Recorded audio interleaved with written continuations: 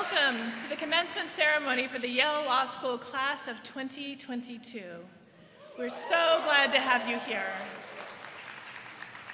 We are incredibly appreciative for all of you for coming here to celebrate from near and far, because it feels like a gift to be able to celebrate together.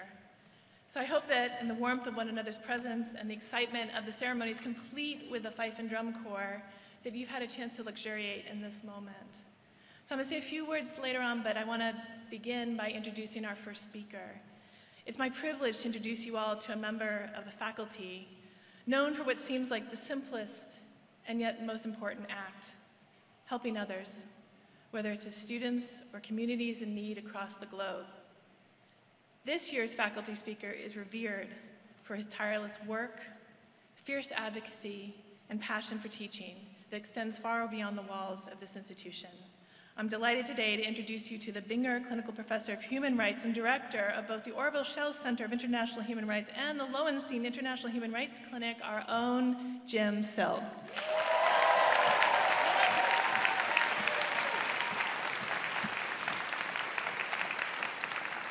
Okay, now I'm going to really bother Jim because I've got more to say.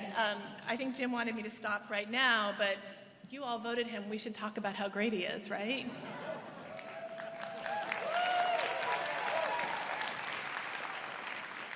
So Jim has had so many jobs and has left such an indelible mark both on the world and on generations of students at YLS that in some senses we all think of him as the Dean of Human Rights work for clinicians across the country.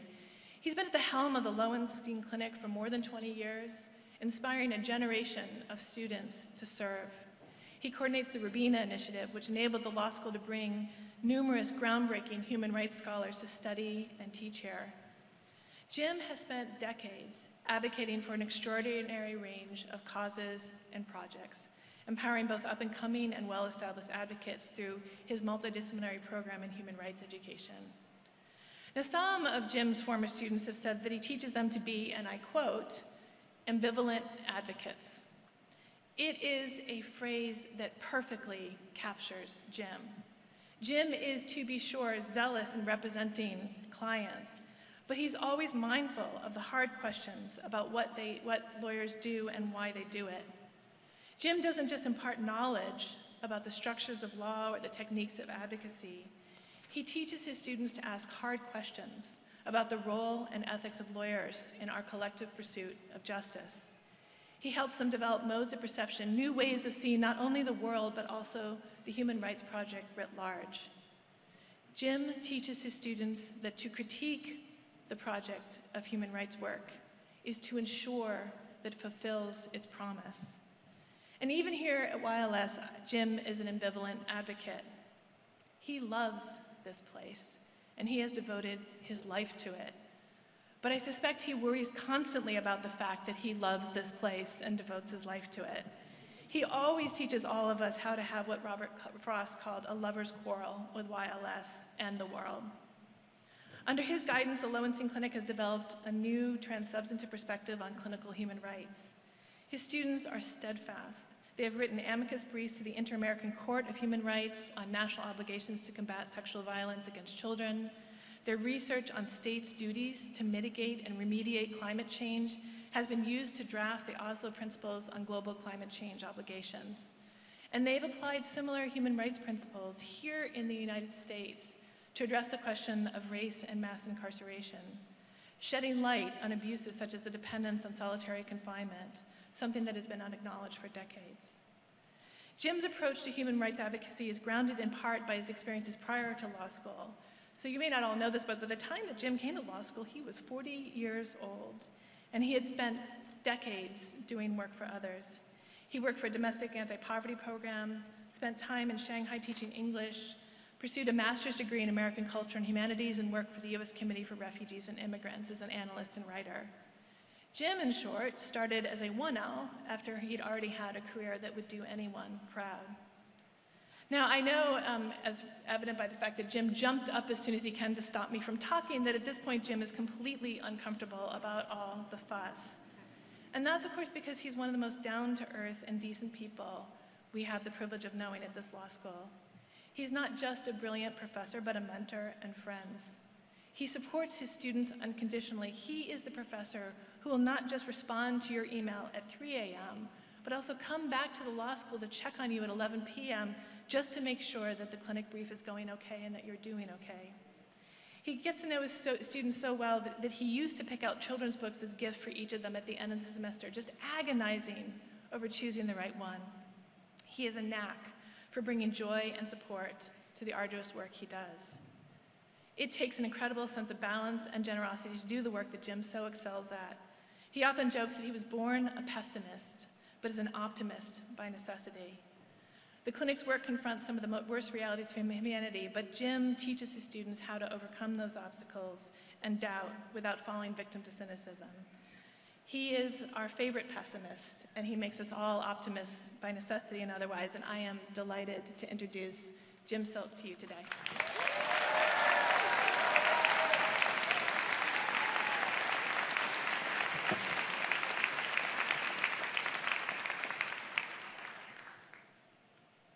What do I do with this?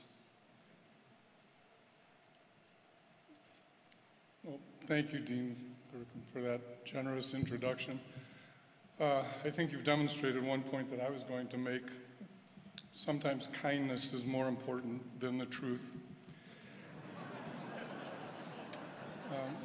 Thank you, graduating students, for this wonderful honor and this opportunity to share a few thoughts with you on this auspicious occasion. It has touched me deeply, even if it's also completely terrified me. It's an extra honor to be sharing the platform today with the great and inspiring writer Chimamanda Adichie, whose writing has beautifully illuminated my own perspective on human rights. To our graduates, congratulations in all the usual ways for all you have accomplished during your time here, for completing your studies in law. You deserve not only our congratulations, but also our admiration and thanks for the inspiring example of your strength and determination. Your time here has brought way more than one class's share of dark and disconcerting days. These last 3 years have been fraught with the relentlessly ugly and hateful wasteland of our national politics, an awakening not just to the future, but to the present harms of climate change. Continued police killing of black men and women and boys and girls. Our refusal to face up to the pandemic of gun violence and the role of racism and hate speech in fostering it. Brutal and massive use of deadly state force in Ukraine, Yemen, Ethiopia, and countless other places that hardly make the news. The growing wealth inequality between and within societies and the powerful interests that sustain it. The long, carefully orchestrated, cynical, and successful campaign to build a court that would curtail, that would attack women's rights and their very equality. And of course, a lethal pandemic and the losses and distortions and complicated constraints, including on your law school experience, that it has brought. And finally, even here, in this law school that I do love, destructive interests that get in the way of our commitment to learning and caring and grappling honestly with law's challenges. So in these times of loss, of confusion, of uncertainty, where does one start a commencement address? How does one start or finish a commencement address? I want to start with a story from my graduation. I know this is hard to believe since I was 40 then, but it was 33 years ago. My son, who was 3.5, walked across the platform with me. The next day, the bar review course started. And in those technologically innocent days, 25 of us gathered every morning in a small conference room in the then Holiday Inn a few blocks away to watch videotaped lectures on topics few of us had studied. My wife and children dropped me off for class each morning. A couple of days into the course, someone asked my son where his father was. Without hesitation, he answered, "He used to be in law school, but now he works in a hotel." That was usefully grounding. It gave me perspective, and it gave me a graduation speech theme, humility. Yes, there's the humility we should invoke ourselves individually to try to keep in perspective the privilege and power that attach to us once Yale Law School is in our resumes. But what I want to come back to in a moment is humility about the law and about the roles we play as lawyers. I considered basing my remarks entirely on lessons my children taught me, but I'm going to limit myself to one more. A year or so after graduation, I was walking the playground with my children. I was trying to teach my son, then almost 5, a little arithmetic. I asked, rounding down a little, "If I'm 30 years older than you, how old will I be when you're 5? 35, he answered. "And when you're 10, what will I be? 40. So far, so good. "When you're 20, what will I be? 50. "So when you're 25, what will I be?" Grinning up at me, he replied, "Dead?"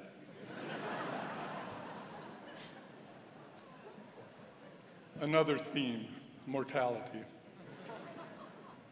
Here too, sure, I mean that our mortality should remind us to seize the day, to take advantage of every moment, to live well and use our time to do good. But more than that, it is the shared human knowledge of our mortality that binds us together, that is the essence of our common destiny, the foundation of the inescapable imperative of solidarity, to which I'll return. My work is in international human rights. These guideposts of humility and solidarity have emerged from working in human rights, and more than that, from teaching the practice of human rights, and, as Heather said, engaging critically with our students about it. When I found out I was speaking today, I began asking myself what the lessons I've taken from the principles and practices and problems of human rights might suggest for a broader consideration of our role as lawyers. Not so much, I thought, as I focused on the particular weakness of human rights institutions, the lack of effective local institutions and of community norms, and especially the discouraging record of atrocity in the second half of the 20th century and the first 2 decades of the 21st. But in this moment, with the constellation of cruelty and conflict, inequality and violence that casts its shadow on our times, maybe human rights lessons have something to tell all of us. I've worried most in recent years about 2 aspects of global human rights practice. The first is the way that human rights practitioners have piled their expectations onto the movement for international criminal justice for individual perpetrators of atrocity, putting their faith and an enormous amount of limited resources in the deterrent effect of a small number of retrospective prosecutions. The second aspect is the understandable focus of critics of human rights on the failure of legal instruments, formal institutions and processes of human rights, and non-governmental organizations of the global north to increase the security and well-being of vulnerable people and groups. We can see it too in the over-legalization of the human rights profession and its persistent fascination with litigation, including under theories of universal jurisdiction, in a way that sometimes seems like it's become an end in itself. What is left out of these critiques and priorities? The heart of international human rights law has never been in the international, regional, and national institutions and processes devoted to human rights. Its main value has been as a language for people, communities, and social and political movements to use to demand respect for their rights and accountability for those who abuse them, a tool for those who resist and protest to make their claims against power in language that has acquired the validity of law. The formal means of enforcement are weak, but for people demonstrating in the streets of Haiti, Myanmar, Russia, and Hong Kong, Rohingya refugees speaking out in camps in Bangladesh, Black people demanding police accountability and reparations in the United States, human rights are not a fancy, elite, abstract language of the status quo, but a powerful language for making demands for justice and respect. So what does this human rights stuff have to do with the moment in which you all begin your careers in law? A moment in which powerful states wreak death and destruction, flouting the international legal order in which the world has invested for the entire 75 years of my lifetime. A moment in which the Supreme Court, on which we have relied to advance the rights of racial minorities, women, LGBTQ people, is, at best, turning its back on those rights. Law school understandably emphasizes courts and cases, and especially at graduation, we tend to celebrate the power of the law, and in turn, our power to foster change, to achieve justice. It's here that I see the real significance of humility and solidarity. Resort to the courts is seductive in judicially good times, but as we are seeing clearly, painfully clearly now, courts are fickle and unreliable. As lawyers, in domestic practice, just as in international human rights practice, achieving justice requires us to be creative, not stuck on courts, and especially to subordinate our elite efforts to movements for justice and equality, to listen to those resisting unjust power, and yes, to help them wield the language of rights and the language of law to make their demands. The Israeli human rights scholar Ron Dudai has called for connecting human rights with social movements' struggles on the ground, particularly by working in solidarity with groups that have more radical aims of reorganizing political and social arrangements to diminish concentrations of wealth and power. Again, it is appropriate that we celebrate the more heroic stories of lawyers' victories over injustice, including victories of the law school's clinics. But I'd like to celebrate a different kind of victory, one that models the humility and solidarity and creativity that genuine repair of this broken world requires. For more than a decade, my colleague Hope Metcalf and teams of committed students in the Lowenstein Human Rights Clinic have been working first and successfully to close Connecticut's Supermax prison, Northern Correctional Institution, a place designed in its very architecture to dehumanize and break its residents. And then second, to end Connecticut's use of solitary confinement. When it promised to be useful, the team used the language of human rights, and they dug creatively into the diverse toolbox of advocacy, negotiating with the Department of Correction, suing the Department of Correction, helping to draft and then pushing legislation, making use of the media, organizing carpools to get people to rallies. But most important, they listened to those who suffered solitary confinement, got to know them, earned their trust in representing, in the broadest sense, their interests. The team took its lead from affected families and from the local group, Stop Solitary Connecticut, and from its smart, passionate community members organizing to overcome the power aligned against them. As many of you know, in recent weeks, the governor signed the PROTECT Act, which places legal limits on the use of solitary and creates an advisory commission for correctional oversight that includes mental health experts, formerly incarcerated people, and other community members. Hope and her students were in the background, crediting Stop Solitary and its activists. As our friend Bob Bernstein used to remind us every year at our Bernstein Human Rights Symposium, there's no limit to what you can achieve if you don't care about taking the credit.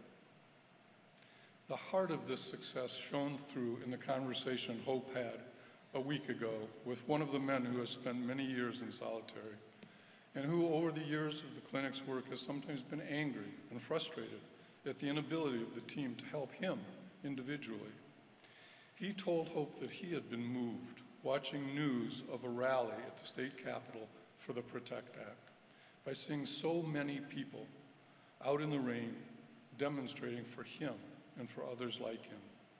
Hope said that what moved her so deeply was that he was realizing his own power, not only feeling seen and heard for the first time, but knowing that his own efforts to stand up for his rights were part of something bigger, that they could help create something larger than himself, that the efforts of many people had empowered him.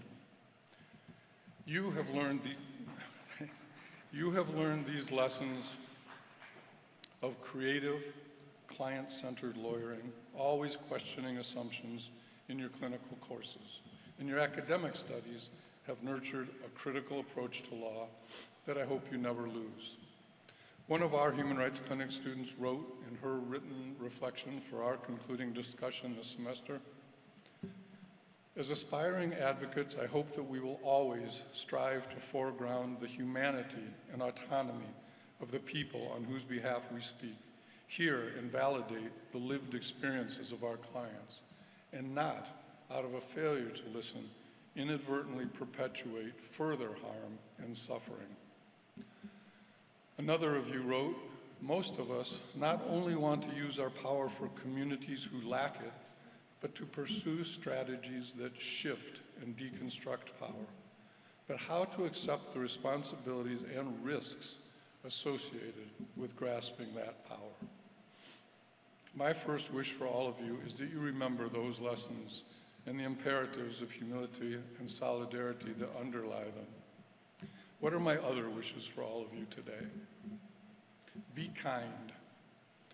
I think Kurt Vonnegut got it exactly right, particularly for a class of law school graduates, when he wrote in a talk welcoming new babies to the earth, "There's only one rule that I know of, babies.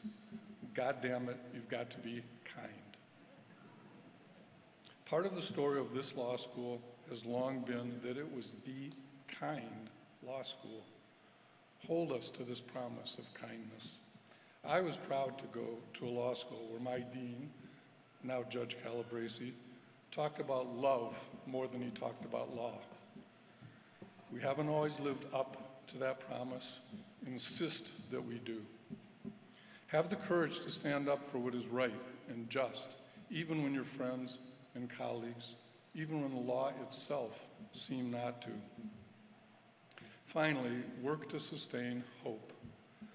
I want to read a very short poem, "Oppression" by Langston Hughes. Now, dreams are not available to the dreamers, nor songs to the singers. In some lands, dark night and cold steel prevail, but the dream will come back and the song break its jail. So here's what I'd like to leave you with. Even for the safe and free, our duty is hope. Hope is the hardest work. Again, congratulations to all of you in the class of 2022 and your families and friends. Cherish the joy of this day, the potential it celebrates, and I wish you all good work. Work at sustaining hope. Work at the increments of justice you will achieve. Thank you.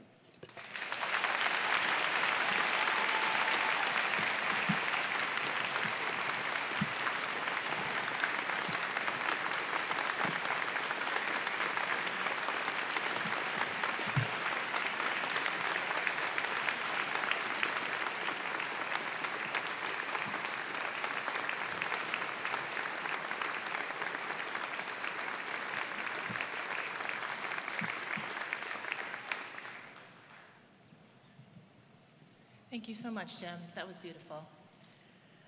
I have to say, I am honored. I shouldn't really think honored is the right word. That's the word in my speech at this moment, but I just want to say that in all of my life, I never thought I would be able to introduce someone like I am about to do. So maybe I should just say I am gobsmacked to introduce this year's guest speaker, Chimamanda Adichie. She is dazzling, plain and simple. A remarkable writer with a sharp eye and an even sharper pen, she refuses, and I quote, to be deterred or detained by the categories of others, in the words of one observer. Adichie has been called a feminist icon, and she is unquestionably one of the most vital, intelligent, and originalist novelists of this generation. I could spend a long time going on with all the things that she's been called. So for one, she's been called a genius. She won the MacArthur Genius Grant in 2008 after publishing her second novel, Half of a Yellow Sun, which also received the Orange Prize for fiction and became an international bestseller. She won the Commonwealth Writers' Prize for her first novel, Purple Hibiscus. And with her third novel, Americana, she won the National Book Critics Circle Award and became a New York Times bestseller. In 2015, Time magazine called her one of the world's 100 most influential people. In 2017, Fortune magazine listed her among the world's greatest leaders. She's also a teacher. For over a decade, she has led an annual writers' workshop in Lagos to support the next generation of African writers. And I haven't even mentioned her two incredibly famous TED Talks, The Dangers of a Single Story, which is apparently one of the most viewed TED Talks ever, and We Should All Be Feminists, which was then adapted into a book. Even given all of her honorifics and accolades, I think that the title that I appreciate most for her is one that she has called herself, and that is simply truth teller. Much of her work is inspired by her experiences or those of her family. She was born in Nigeria and grew up on a university campus where her father was a professor and her mother was the first woman registrar. She moved to the United States for college, graduating from Eastern Connecticut State University and then obtaining a master's degree in creative writing from Johns Hopkins. She's also no stranger to Yale. In 2008, she graduated from here with a degree in African Studies and was later awarded an honorary degree at a commencement ceremony like the one you just attended. She's referred to the United States as her second home. And so perhaps it seems apt that her work explores the experience of immigrants, of Black people in America, and of women. But her work demonstrates that the exploration of different identities strikes at the heart of questions around who we are. And that regardless of what perspective a text is written from, identity is always at the center. The work of understanding different identities and cultures is not the work of making everyone the same, but of appreciating the differences and the diverse truths that constitute each and every one of us. Adichie once said that stories acknowledge nuance and complexity, and stories show that despite nuance and complexity, the underlying truth remains. The underlying need for justice remains. And what more could we ask for a graduating class of lawyers than to remember that regardless of the case you're working on or the side that you argue, that the underlying truths will always remain. That as much as you will be a zealous advocate for your client, you might also serve something greater, and you must always tell your client's story with integrity. So I'm incredibly proud and honored today to invite you to listen to one of the greatest storytellers of our time, whose truths show us who we really are. Welcome.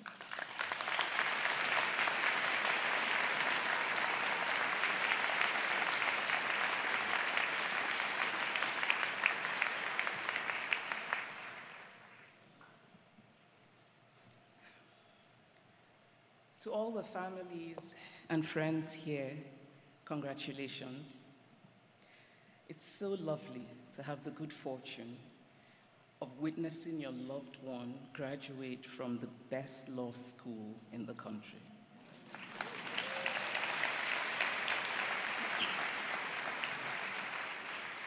And to you, Yale Law Class of 2022, congratulations.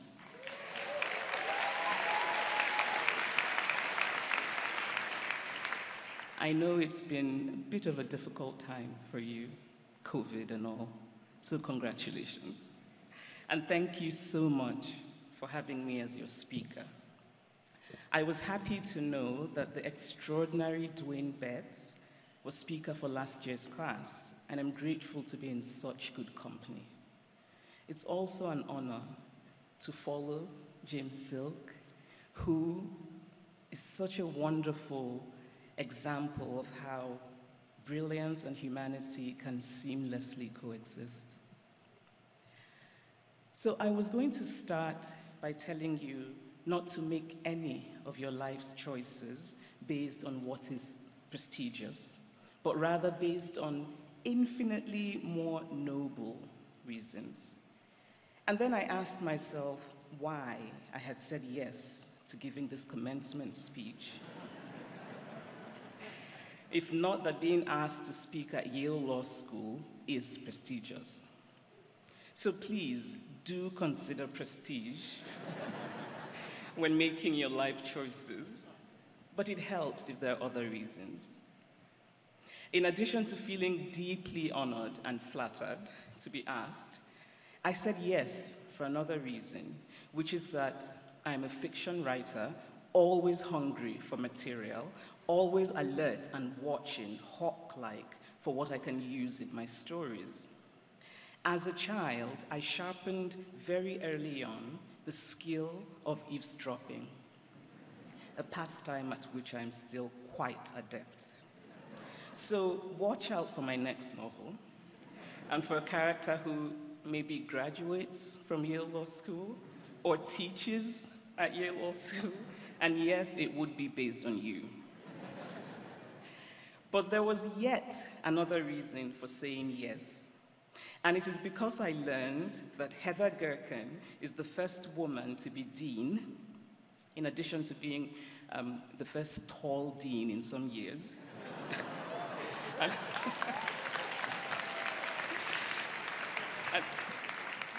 And I wanted to come and sprinkle gold dust on her path to signify my delight and my disappointed surprise, because I just assumed that Yale Law School should have had a woman dean earlier than now.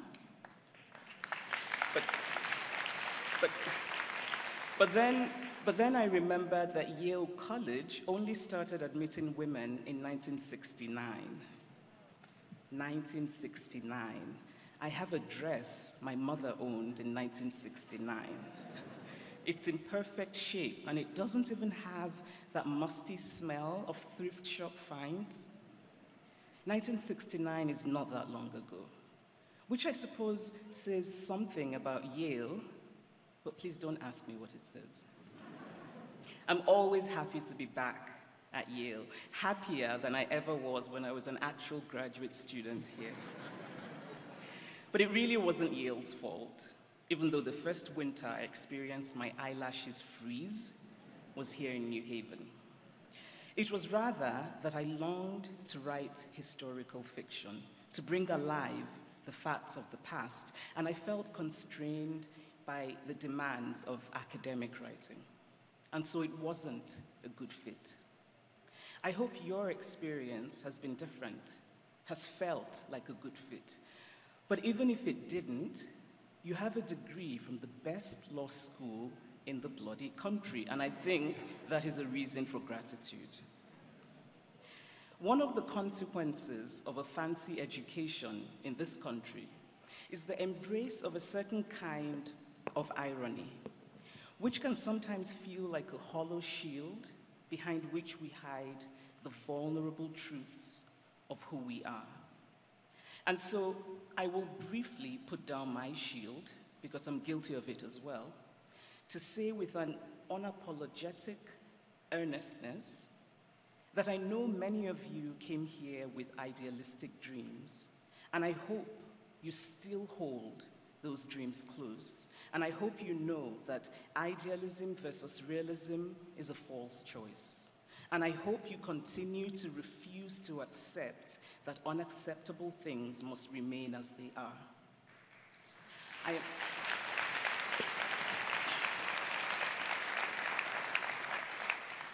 I am both idealistic and practical, and I believe we must dream. We visualize the world we want, and then, small brick by small brick, we try to build it. You can wrest justice from an American criminal justice system that is often unjust. You can give back dignity to those dispossessed. You can undo, in no matter how small a way, a legal system that continues to accord value on the basis of how much money you have, the color of your skin, who you love, where you pray. You can have that beautiful but unfulfilled ideal of equal justice under law as the propelling force of your life's work. But what we need, in addition to law, is love. And I say this too with an irony-free earnestness.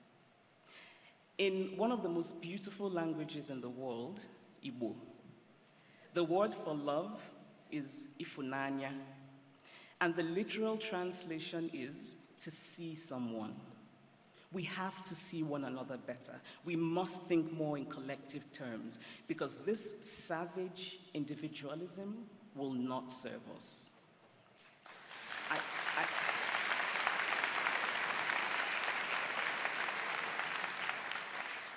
I was recently telling a friend that I would be speaking here to brilliant people who have been taught by the best legal scholars, and that I wasn't sure I had anything useful to say.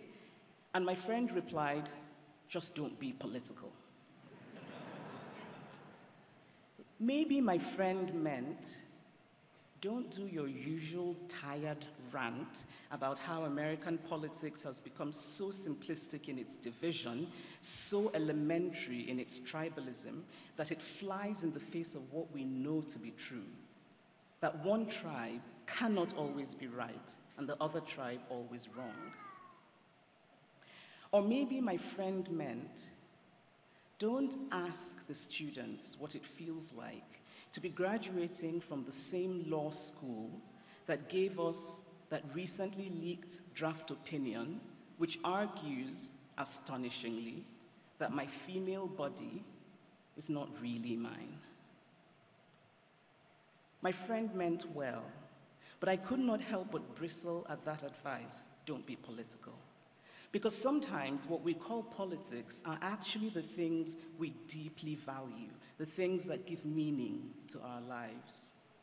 And maybe being honest about our politics can present the opportunity for healthy debate. And by healthy debate, of course, I mean the opportunity to convince the other side that you are right and that they are evil. That was a joke. It says something about the state of our discourse today that I feel the need to clarify that. And so, as you go forth, whether you sail away to a Supreme Court clerkship, because apparently this is a pipeline to that, or to a law firm, or to community work, or to academia, or politics, I want to gently recommend this to you. Please do not be nice. Be kind, because kindness is a measure of our humanity, but do not be nice. Nice means wanting always to be liked, and this is a particular affliction of female socialization. Nice means silencing inconvenient truths. Nice means choosing always to be comfortable. Nice means letting go of courage. Nice means talking about peace, but not about justice.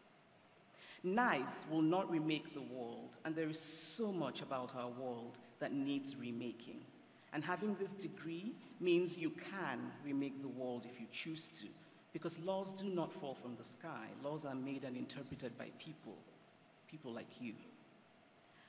And while you bravely remake the world, please be skeptical of perfection, because perfection is, among other things, utterly boring.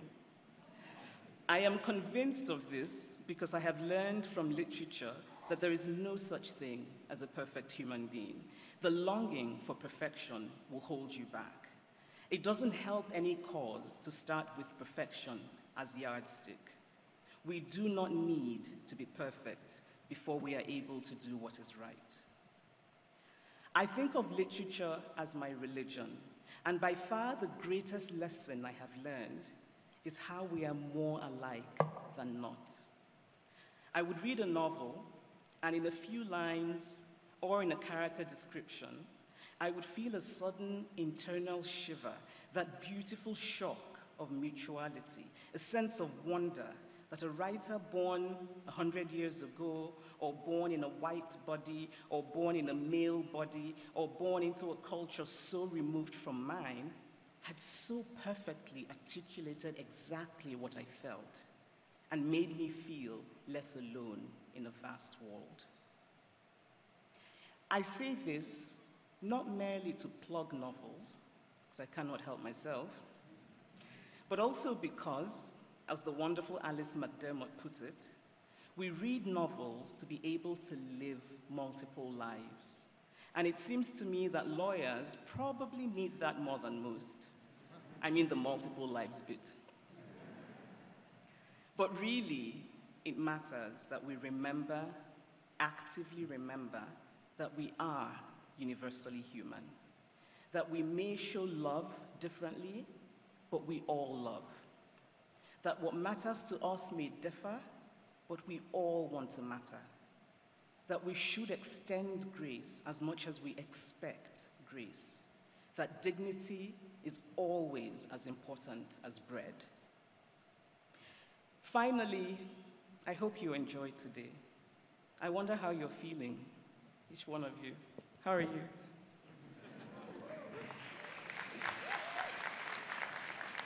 So maybe you feel happiness, or something like happiness. Maybe your happiness was fleeting. Maybe a darkness descended like a shroud on your mood this morning. Maybe you're already questioning your law school decision.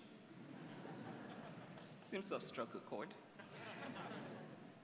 Maybe you worry that you're not feeling what you're supposed to feel. Because the truth is that during life's major transitions, our feelings are often shaded, often nuanced, often complicated. Which makes me think of what seems to be an enduring peril of our times, this epidemic of unfulfillment, this feeling that something is missing. And so it leads us to think, just one more thing, and then I'll be happy.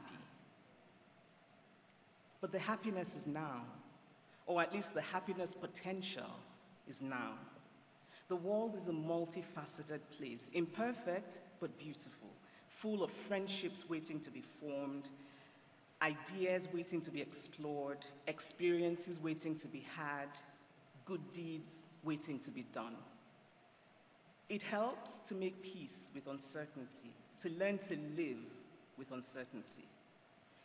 It helps, too, to know that nobody is ever as together as they seem. I know all of you are type A, perfectly clever, perfectly brilliant people who have your SHIT together, but you also all have issues, because we all have issues. And maybe it's time to reframe that incredibly American idea of the pursuit of happiness, so that perhaps we might seek in life not so much happiness as meaning, because then meaning should bring happiness. So I wish you a future filled with meaning. I wish you everything you wish for yourself that causes no harm to others. Congratulations.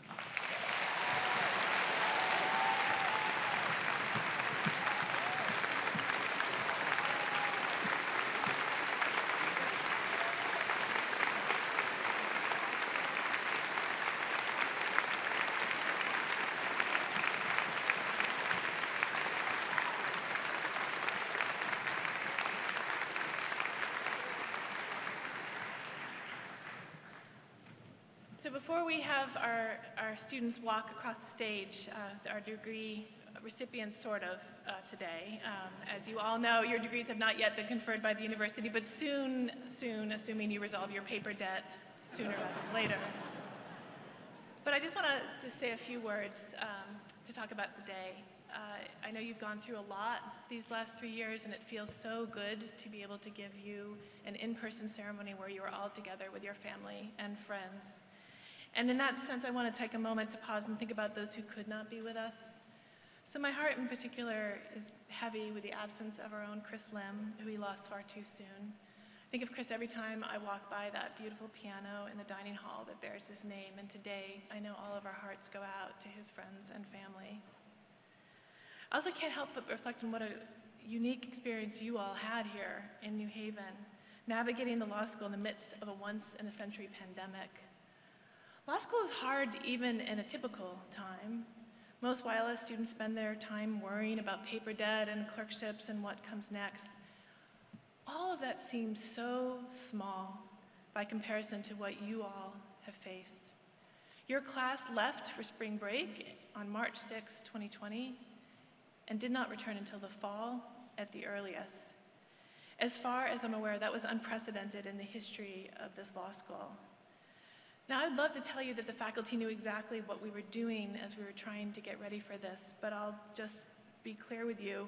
We were struggling to figure out how to make this place, Yale Law School, for all of you, how to teach in a way that was entertaining, all of this on Zoom. We were so desperate that we constantly had teaching sessions, one of which where Amy Kapczynski taught us all how to turn ourselves into a banana on screen so that we could keep you entertained.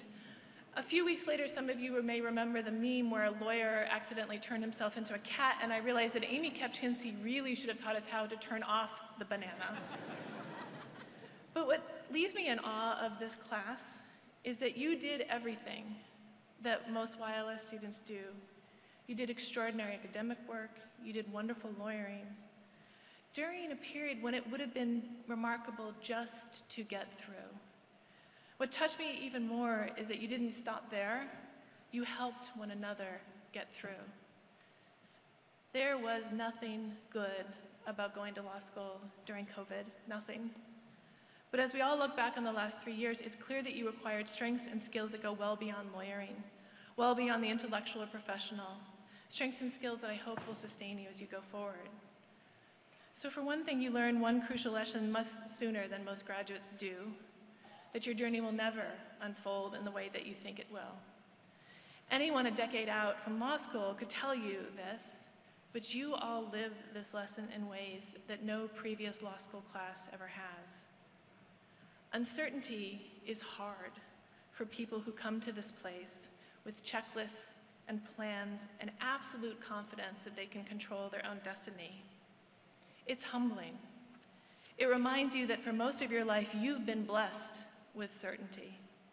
It reminds you how essential it is to recognize that uncertainty is part of most people's daily life, and that you are lucky, graced even, to have as much steadiness and stability as you do. You've also learned something that is a lesson often learned too late, which is how much we need one another. I'm always surprised to discover law students who think they got here entirely on their own steam. But if anything will shatter that illusion, it's COVID. None of us, not a single one of us, made it here alone.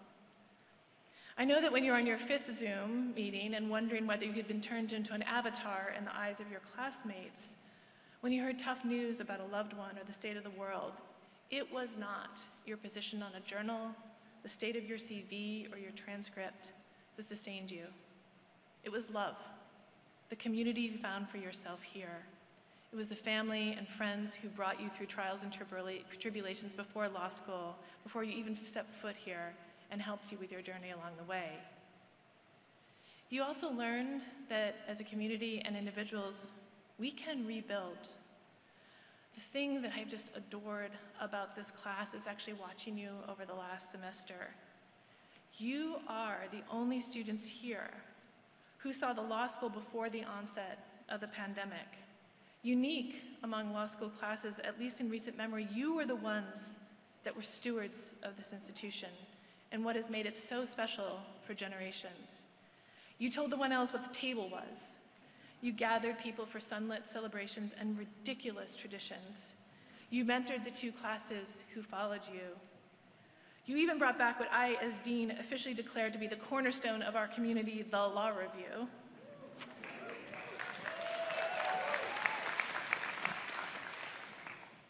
And unlike any classes in recent memory, you have served as the link between past generations of graduates to those who have yet to arrive, between the glorious place this was pre-pandemic and the glorious place that we are rebuilding it into. And so today, when you walk across the stage and graduate from Yale Law School, know that your place in our community doesn't end when you exit these doors. You'll always be part of our family. You will always be in our heart. We will always glory in your successes. So before we have all of you walk, I want to say 2 sets of thank yous. So the first is to the faculty and the staff. So I know that as you were all going through what you went through the last few years, it may have sometimes been invisible to you that the staff and the faculty were going through many of the same things and even some different things. I have never been so moved to watch what happened during those periods, just thinking about what the staff members did, all the IT folks who came in that first week when the dangers were unknown, but they were determined to make school possible for you. And as to the faculty, I'll just say that the story that really lingers in my memory was that first summer, where you may remember that the president at the time decided to pass a rule that said for international students that if they weren't attending classes in person that they had to deport themselves. And that was fine for us because we were going to have in-person classes. But if you read further down the rule, what you discovered was that should we have to suspend in-person classes, which would only happen if the pandemic became even worse than it was, should we have to do so, we were supposed to send our international students home. It was in the middle of the summer. Ian Ayres and I called every single member of the faculty over a 48-hour period. We asked each of them a simple question, which was this: if that should happen, would you be able to tutor one international student with a class so that we could keep them here? And one faculty after another said yes.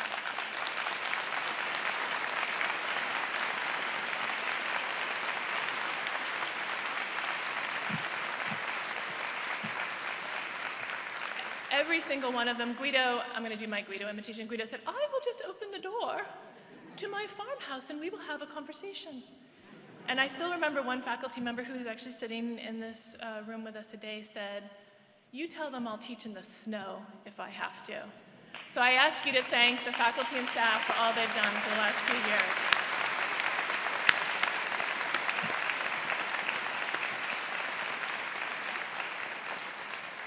Now we also have one more thank you, precisely because we all know that you didn't get here on your own steam. So I just want to look to all of the folks here in the audience to express our collective gratitude to each and every one of you, because you are the ones who made today possible. In the best of years, we owe you a debt, but now in particular, we owe thanks to siblings and friends and spouses who stood by our students' side. We owe thanks to family members who year after year ran the modern gauntlet of schools and homework, illnesses, practices, lessons, applications, and breakups while doing what they could to keep our students safe and secure. We owe thanks to every relative who set out for an unknown country or state or city in search of a better life for their families. And we owe thanks to everyone in this audience for putting up with some of the most argumentative and annoying people on the planet. Thank you for that.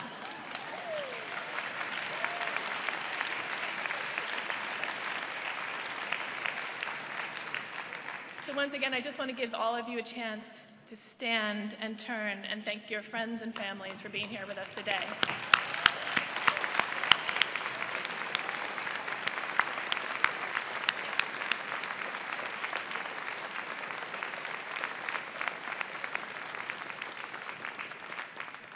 And with that, I will turn it over to Dean Silverstein for the reading of the degrees.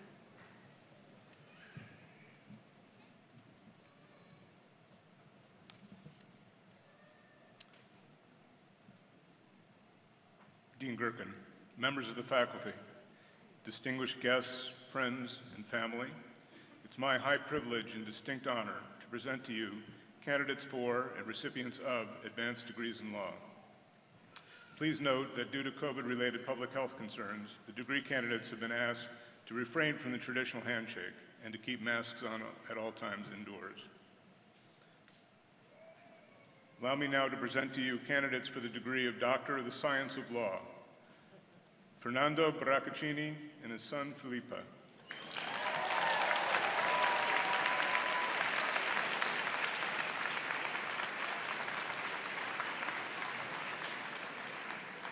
Sebastian Guidi.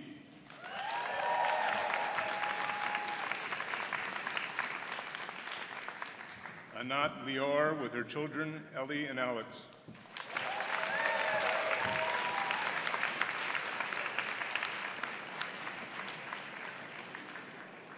Gregor Novak.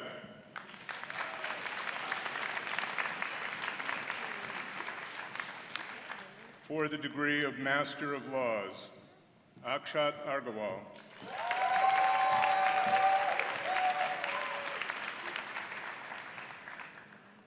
Akriti Gower.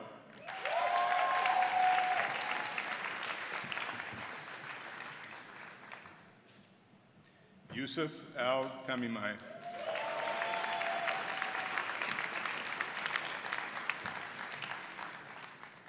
Safwan Amin.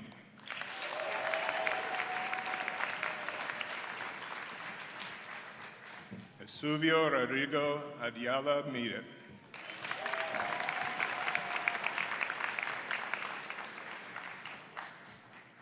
Korosh Bellis.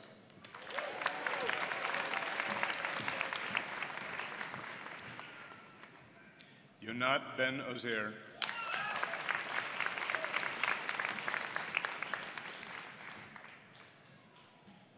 Thais Penteado.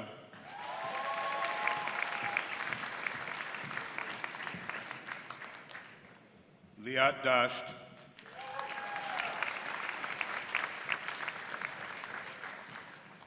Antoine de Spigelaire.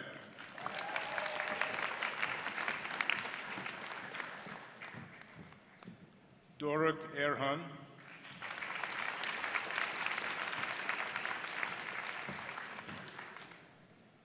Nicolas Elguera Miranda.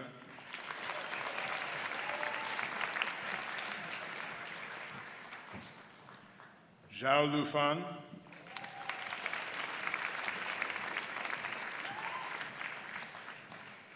Santiago Garcia Aramilo.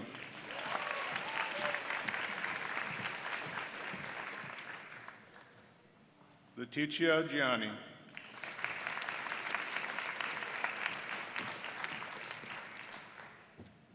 Rhea Tasmin Sarah Gomez.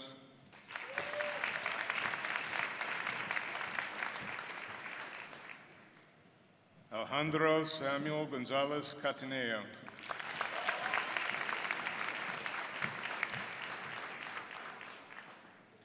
Allah Haj Yashia.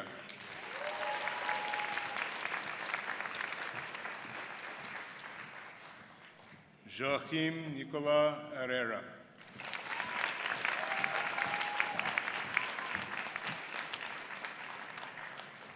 Eva Marguerite Herzog.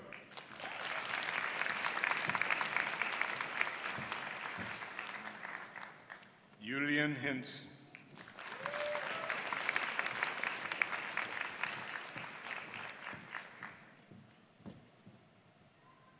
Kang Min Ju.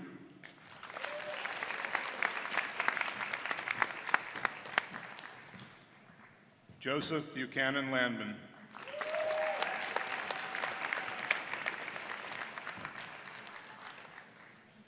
Jean-Baptiste Lemaire.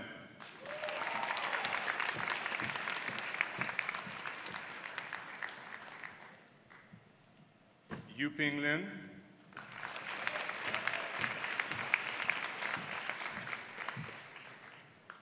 Millie Mutios Ramsey.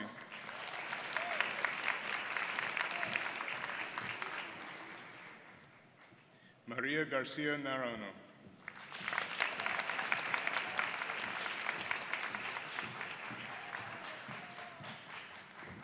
Oz Pinkas.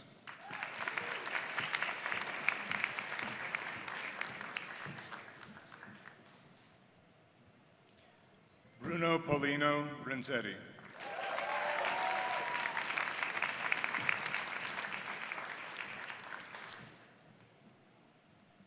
Danielle Quintanilla.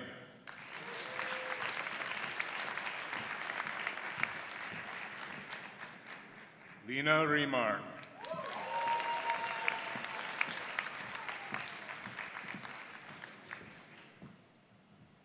Lucia Rodrigo.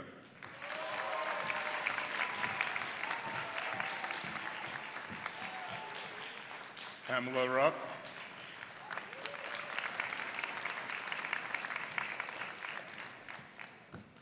Oscar Nevin Sherry.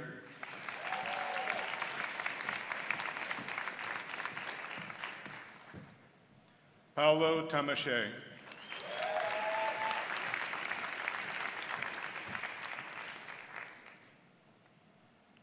Camille van Petegem.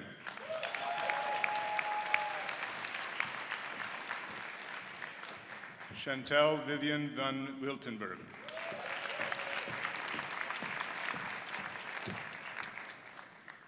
And for the degree of Master of Studies in Law, Benedict Patrick Coleridge.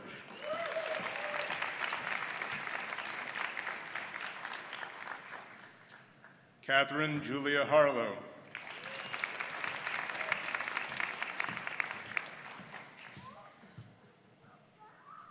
Robert C. Scher.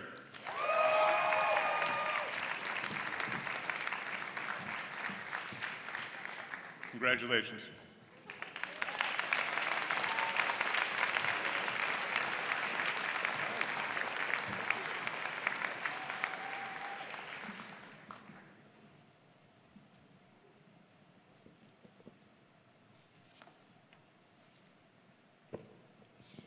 Dean Gerken, members of the faculty, distinguished guests, friends, and family. It is my distinct privilege and high honor to present to you the candidates for the Juris Doctor degree in law from the Yale Law School Class of 2022.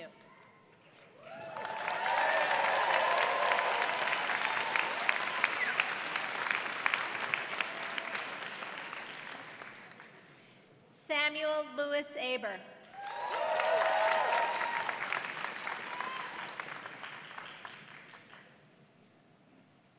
Anya Cork Allen.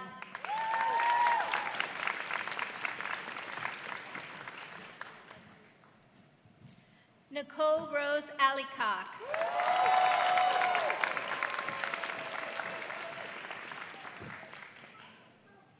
Richard Altieri.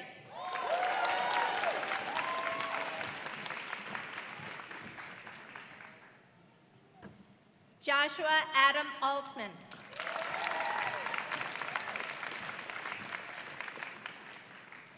Zachary Aaron Austin.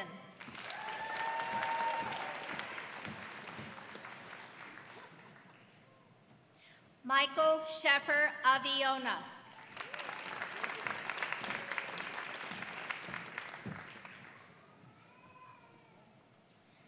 Samuel Thurman Ayers.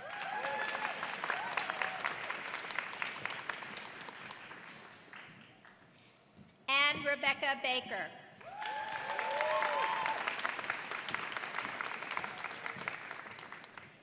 Sarah Ann Baldinger.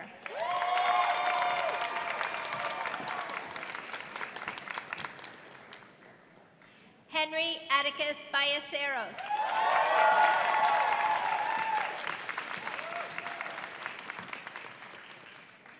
Thanushri Bansal.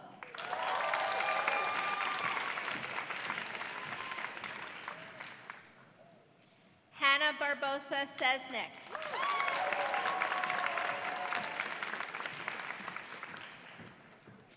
Nayla Basma.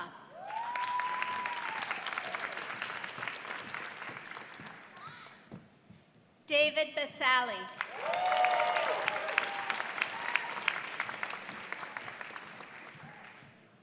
Henry Robert Bauer.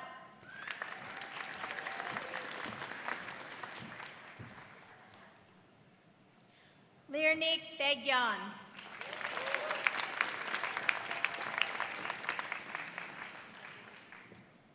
Samantha Claire Bensinger.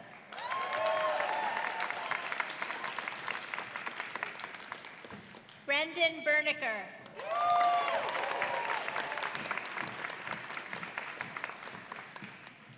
Daniel Ricardo Betancourt.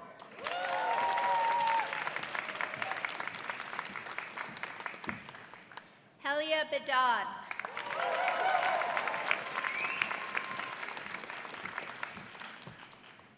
Kyle Bigley.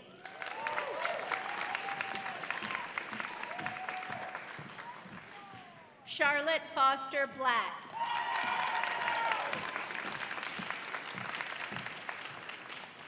Joshua Paul Britt.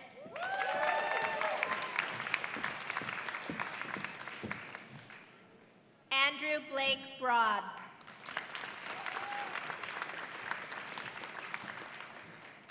Rebecca Claire Brooks.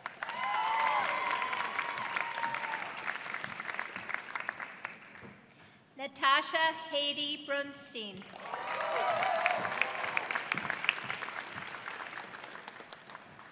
Jackson Thomas Bush.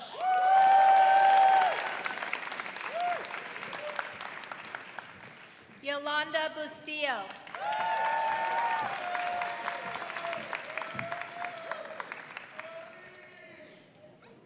Nicole Cabañas.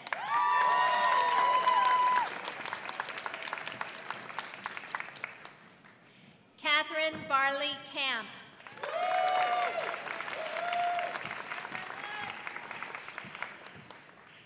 Emily Jocelyn Caputo.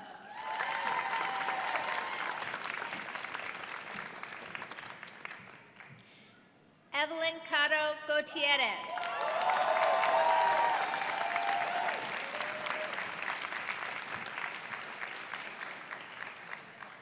Hannah Kathleen Carice.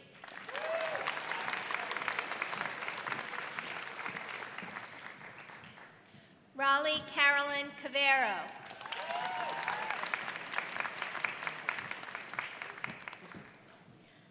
Letitia Chai.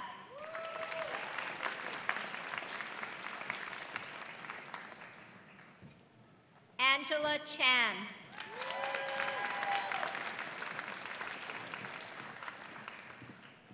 Ifeanwa Karen Chikeze.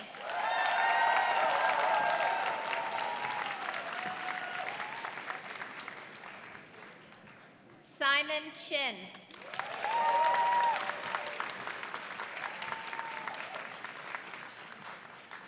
Benjamin Kyu-hyung Choi.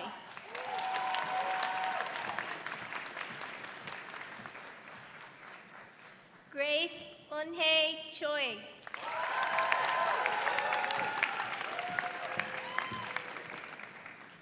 Emily Jo Cody.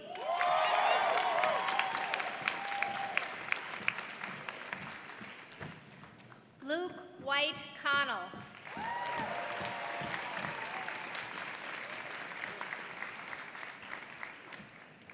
Charles Kent Crosby.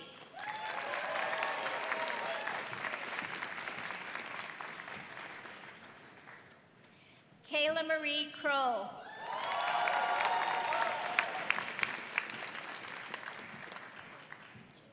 Tyler Huang Viet Dang.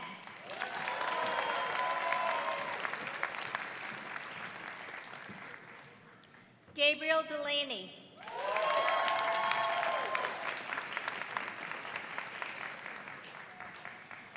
Benjamin Hayes De La Roca.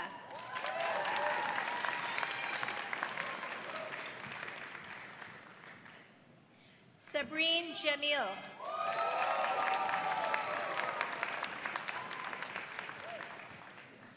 Quint Clark Doan.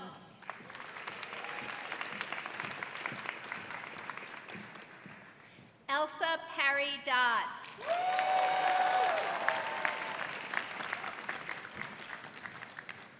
Nathaniel Wall Donahue.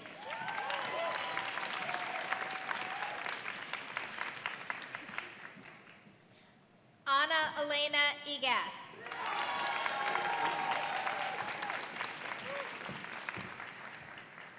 Ariadne Mota Ellsworth.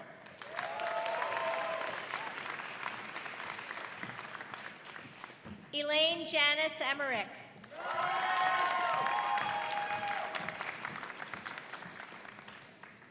May Espinosa.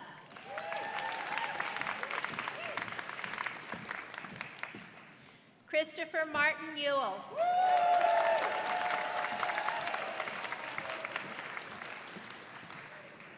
Bardia Vasegi.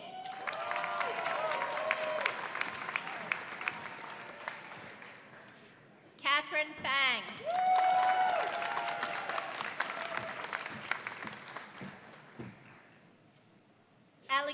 Sarah Fay.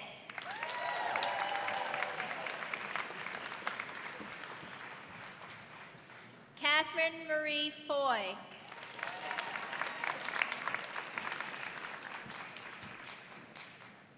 Alexander Michael Fisher.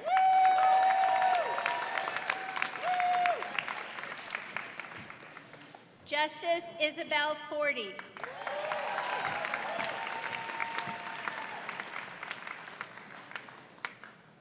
Eric Pugh Fredrickson.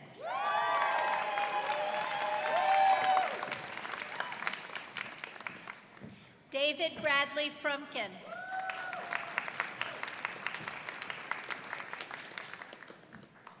Deepankar Gagnesia.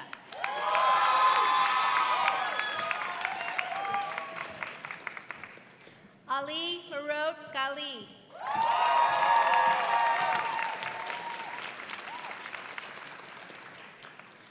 Paula Andrea Garcia Salazar.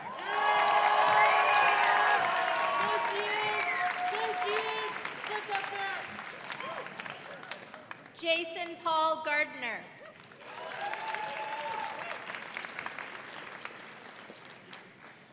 Liam Gennari.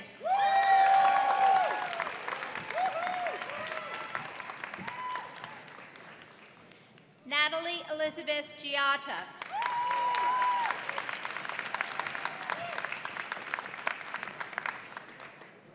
Max Jesse Goldberg.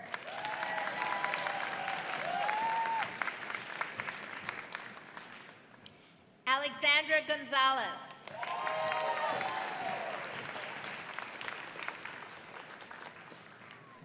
Wynn Muscatine Graham.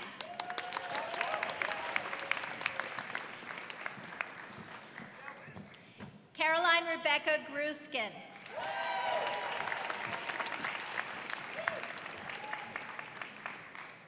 Daisy Ann Gilliard.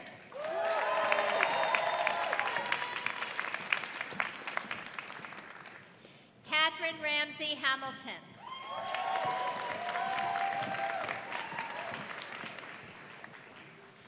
Samuel Haynes Heavenrich.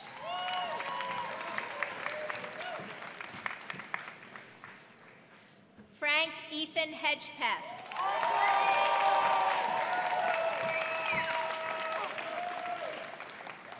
Timothy Nicholas Herschel Burns.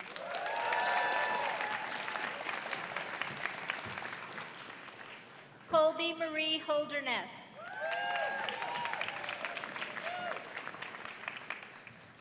Patrick Offit Holland.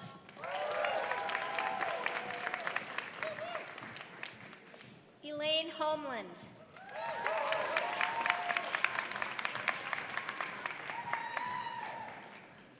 Margaret Stoddard House.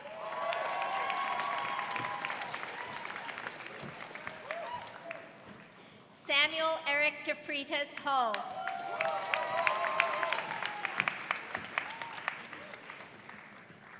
Ryden Charlotte Ishida.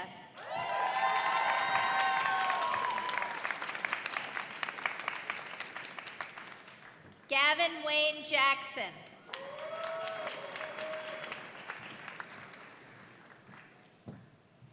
Liaz Mauni Jalali Yazdi.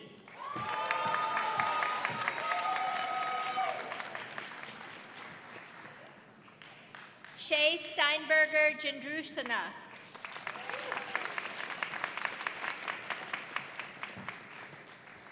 Spurthy Jonalagada.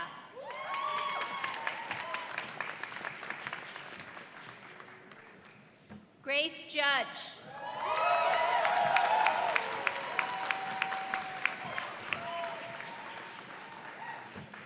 Ezra Kagan.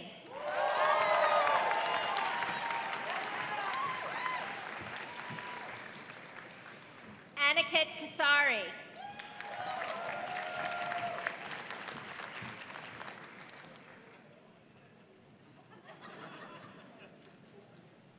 Fiza Zarka Khan.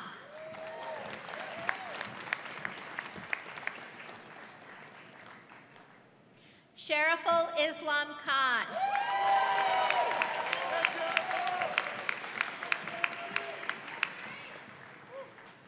Clarissa Glenn Kimmy.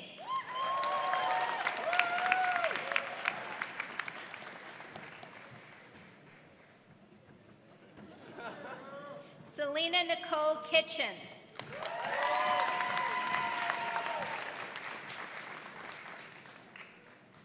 Cleo Sophia Kohler.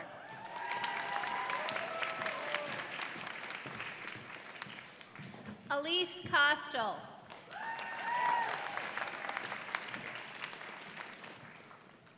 Bapu Kotupati.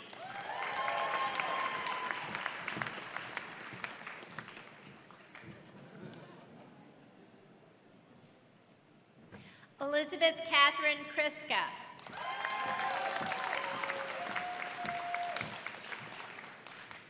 Perry Joseph Kumagai.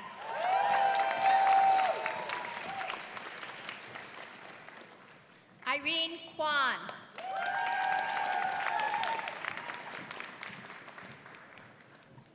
Robert James LaRose.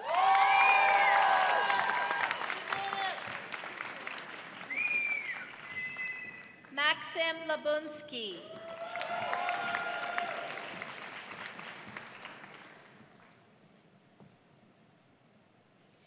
Zain Lakhani.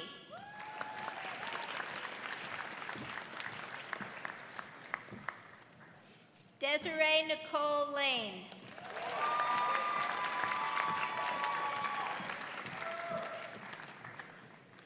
Loran Cyrus Lasky.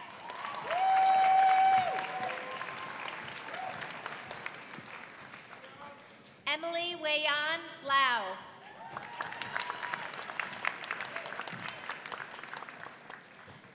Jared Joseph LeBrun.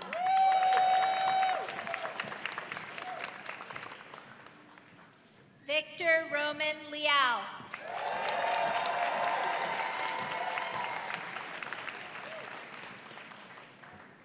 Danny Lee.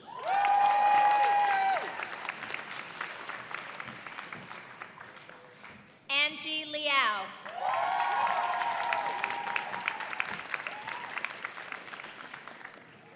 Adela Lilolari.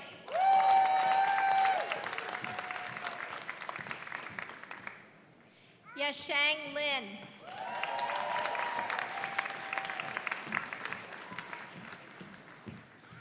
Joseph Brian Linfield.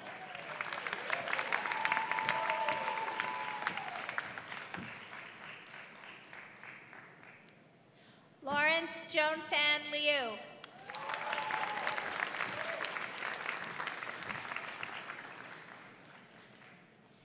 Patrick Austin Liu.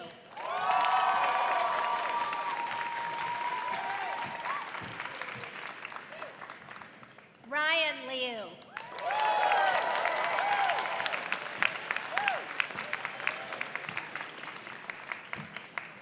Marnie Lowe.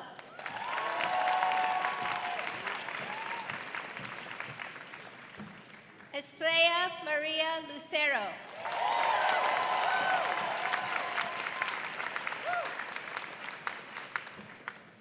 Wellington Mackey with Wellington III.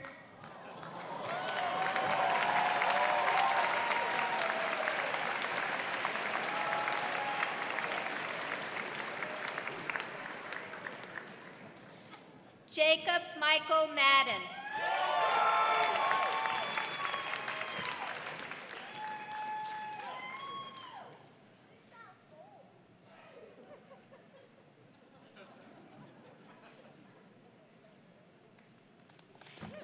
Catherine Ann Forkey Mahoney.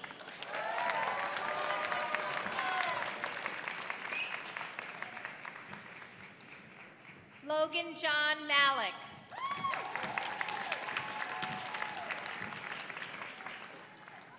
Laura Geraldine Markey.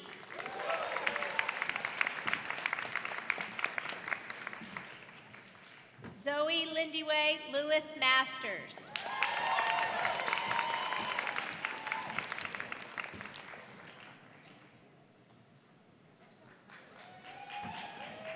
Miguel Mauricio.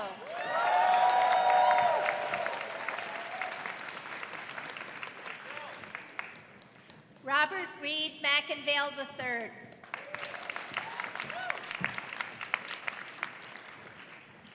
Grace Camilla York Mermel.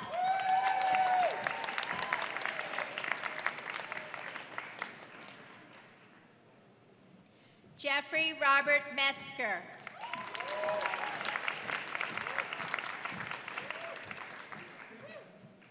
Kara Ross Meyer.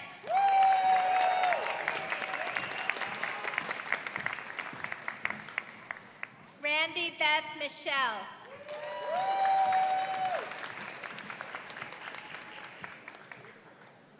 Alexandria Mishko.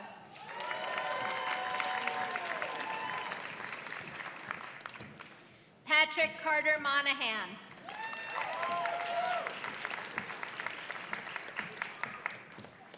Emma Rebecca Montoya.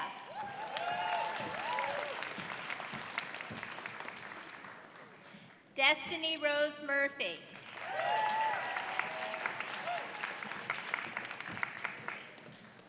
Nicole Yun Lin Ing.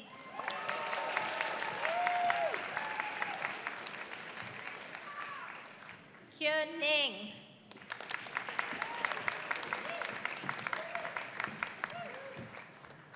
Zaria Antoinette Noble.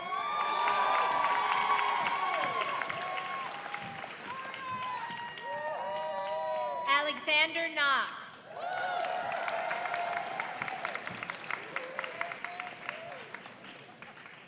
Andrew Intim.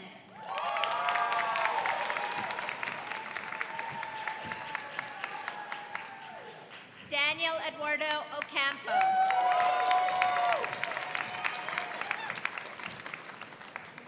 Jacqueline Nicole Osterblad.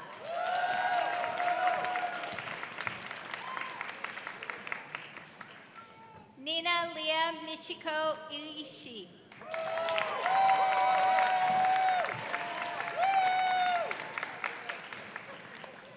Kathleen Elise Olds.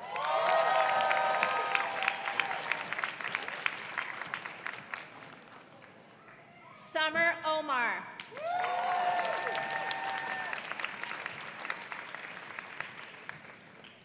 Uzomo Kenneth Orchingwa.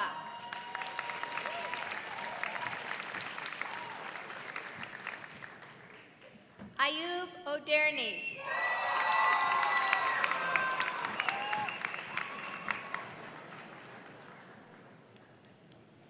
Eli Andrew Paulus.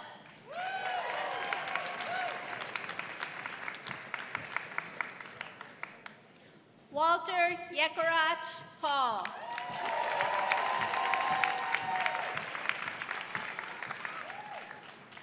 Rachel Corinne Perler.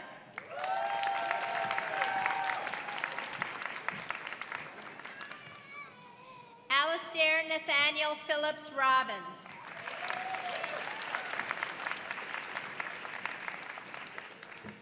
William Frederick Poff Webster.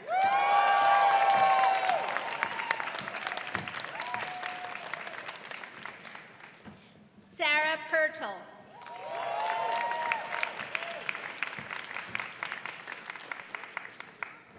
Siwan Sonia Chin.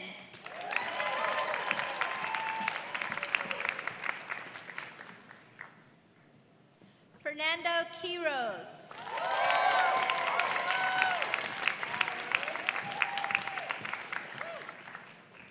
Austin Patrick Regan.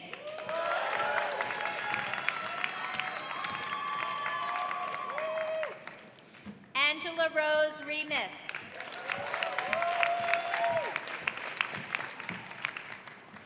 Phoenix Michaela Rice Johnson.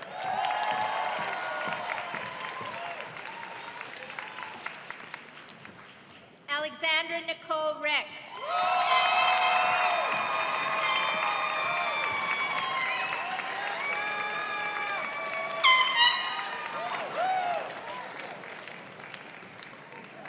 Simone Rivera.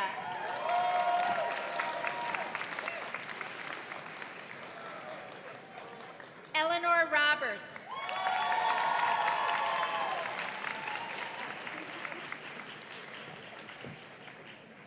Daria Rose.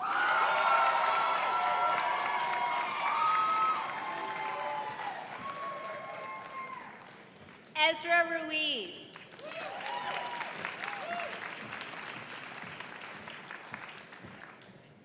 Manny Rutenell.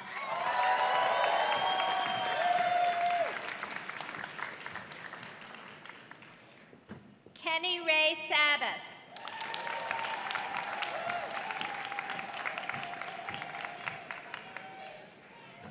Isser Said.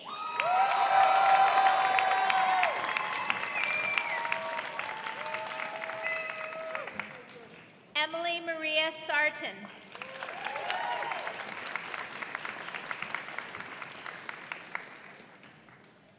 Joe Colin Sati.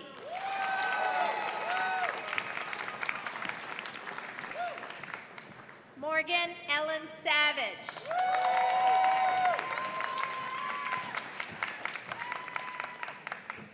Joshua Michael Shank.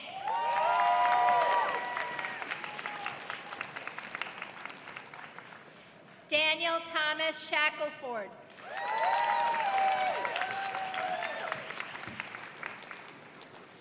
Akanksha Shah.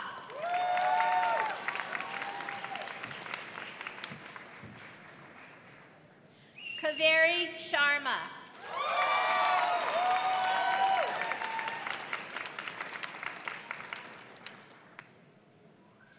Kristen Anjali Sharman.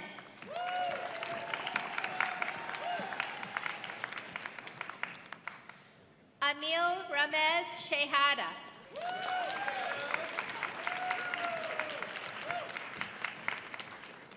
Yitsong Shen.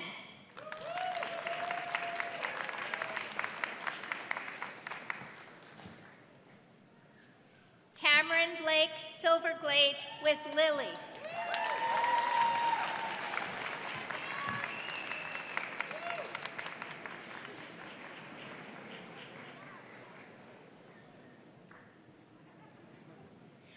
Joseph Edward Simmons with Sybil.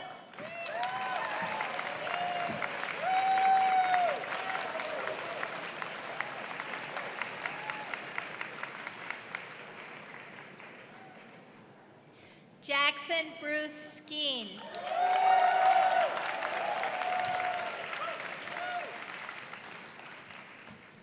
Alexandra Michelle Smith.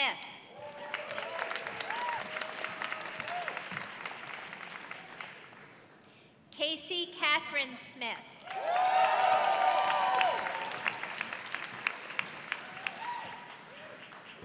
Rachel Valentina Summers.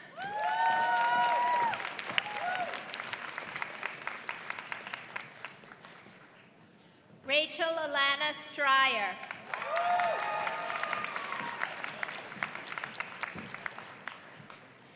Medha Swami Mathan.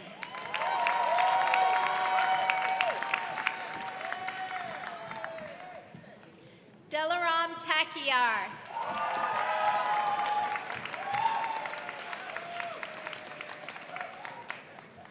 Thaddeus Anthony Talbot.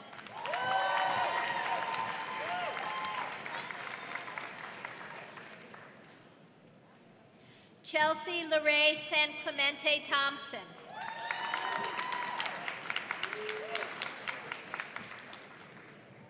Anthony Mark Tomei.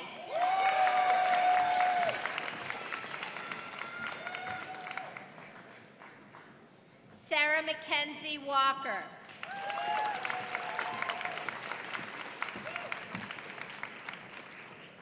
Evan Benjamin Walker Wells.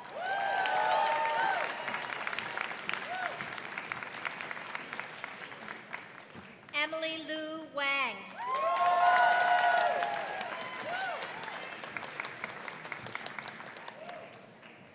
Nathaniel Gustav Warner.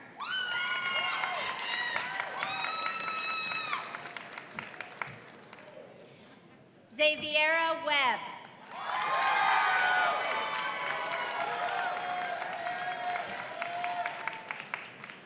Alexander Matthew Weiss.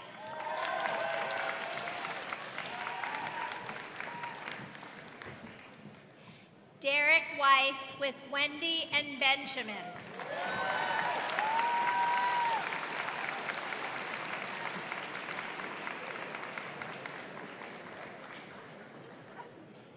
Taylor Withrow.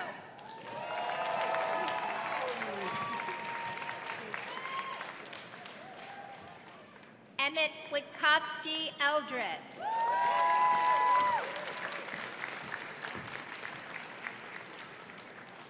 Kaloa Ha'afuluhau Wolfram.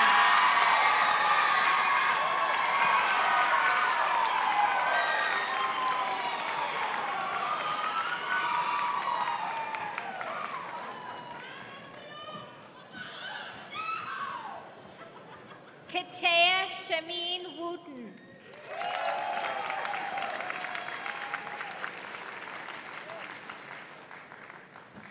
Noel Nelson Wyman.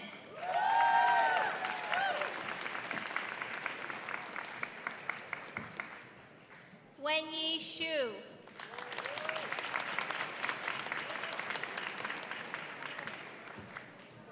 Shanling Xu with Pi.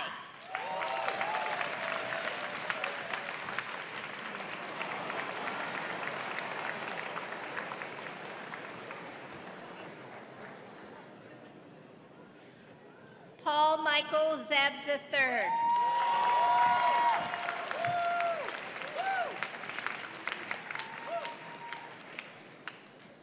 Leah Zuckerman.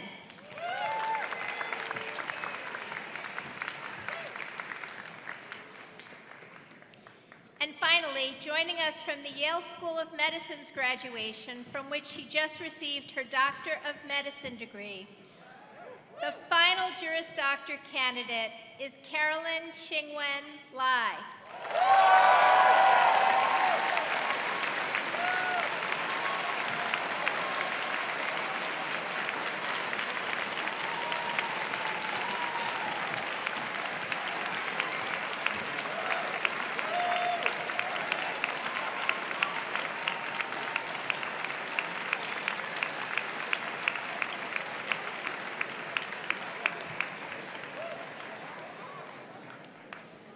So this concludes the class of 2022.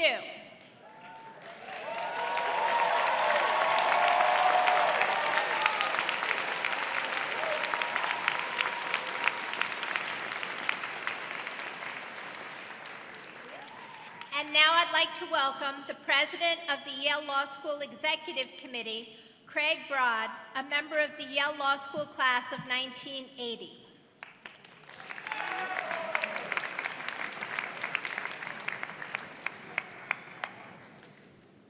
Thank you very much, Dean Cosgrove. To our extraordinary graduates, on behalf of your alumni body, the Yale Law School Association, known as the YLSA, and the Yale Law School Fund Board, congratulations to the great class of 2022 on your YLS graduation, and you are now all members for life in the YLSA.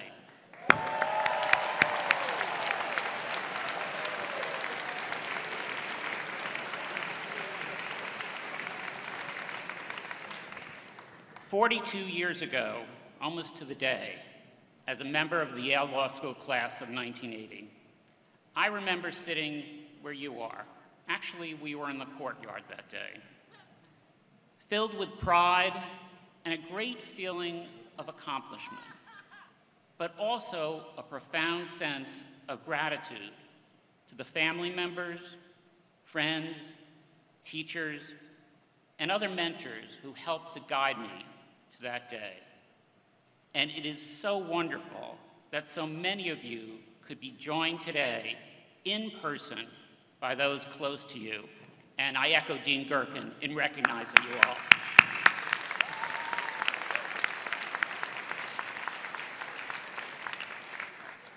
During your time at Yale Law School, you strengthened this community with your passionate pursuit and commitment to excellence, your service, and your transformative actions. And you did that all in the face of a pandemic, and you were not deterred. And on this journey, as did I so many years ago, you gained a global circle of friends made up of Yale Law School's faculty, administrators, staff, your fellow students, and graduates. Today is the day that the Yale Law School community comes together to celebrate your great educational and academic accomplishments. We also look forward to witnessing the many ways in which you will each enrich our YLS community and the YLSA and make the world around us a better place in the years to come. We could not be more proud to welcome you into our YLS alumni family.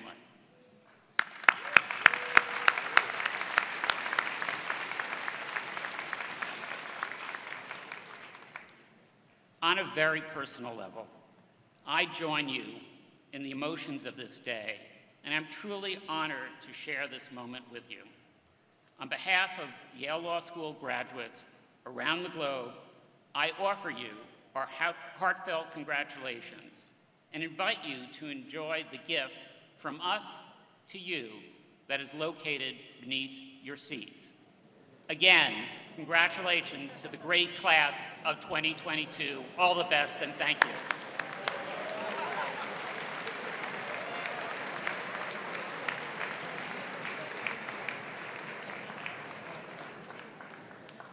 So we have not one surprise to end our commencement ceremony, but actually two. So in addition to a little bit of swag, because it wouldn't be Yale Law School without leaving with some swag, we have a very special guest who just appeared, who you've seen already once today.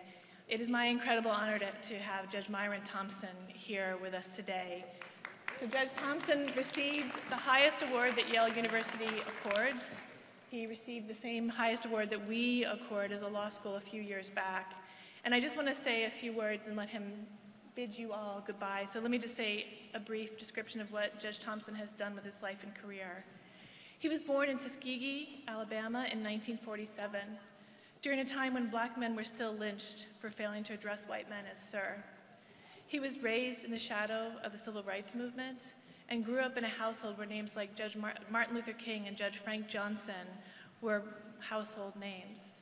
Judge Thompson learned from his own struggles and the challenge he faces by those that he admired that in his word, a life without adversity is a life without success.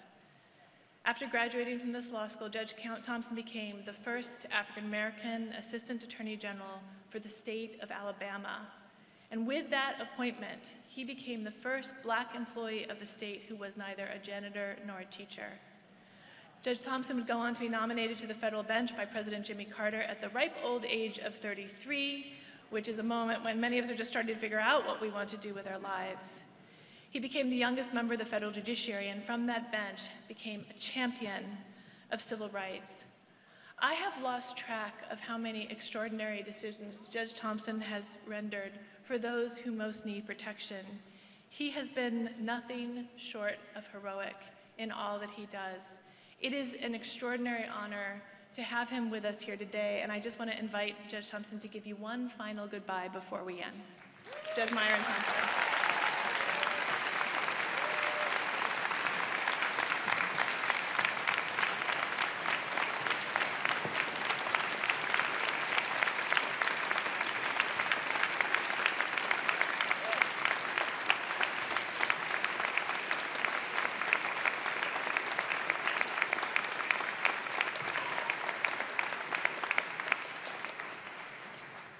Thank you very much. You know, the only thing is that you're supposed to get a standing ovation after your remarks, so I think I should go sit down.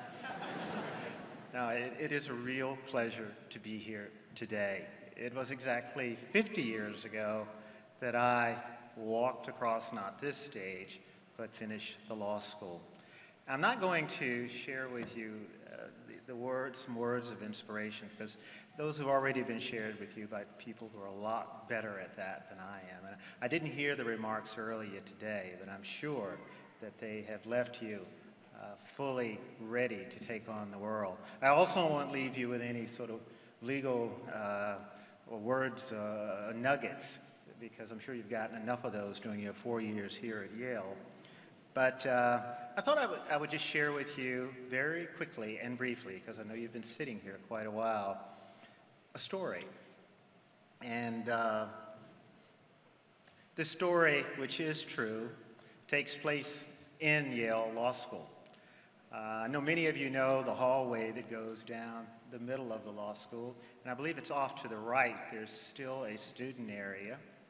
Well, 50 years ago, I was sitting in that student area, and I don't know whether I was waiting for someone, a friend, or studying, or whatever, but, you know, I was passing the time there, and a fellow student walks up to me, and she says, "Myron, what are you going to do after you leave law school?"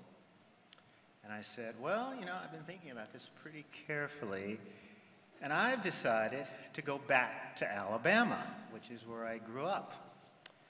And she said, "You're going back to Alabama?" I said, "Yes." She said, "You know, I don't know about that. You know, people down there, you know, you may be somewhat intellectually unchallenged." And I said, "What? That's a true insult." I said, "What I'd like to do is I want to do justice. I want to right wrongs. I want to do things that will advance the cause of people who've been forgotten." And she listened to that a little bit longer, and she said, "You going back to Alabama?" I said, "Yeah." She says, "I know what you're really up to. You want to be a big fish in a small pond." And she walked away. And it's often the case, you know, when you have a strong argument with someone, it's only after they walk away that you seriously consider the argument. And I said, "She's right." I said, so I'm here to speak to you about small ponds. I know that some of you are going to big ponds, and maybe my remarks won't resonate with you, but you know, you can squirrel them away in the back of your mind one day. But we small ponds, you know, have produced senators and congressmen and presidents, even people who receive honorary degrees from Yale. So what's the message? You know, think about us down in Alabama and across this country and all the other small ponds that are out there where Yale graduates are making a difference. And I am honored to be here today to represent those in small ponds. Congratulations.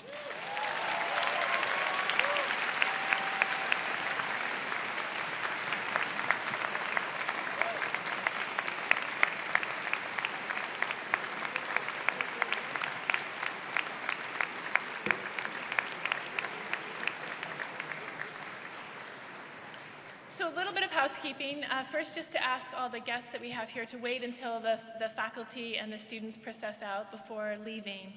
And I should just say that we want to invite you over to the courtyard for some food and some drink and a chance to talk to the many faculty members who want to tell you how wonderful your child is.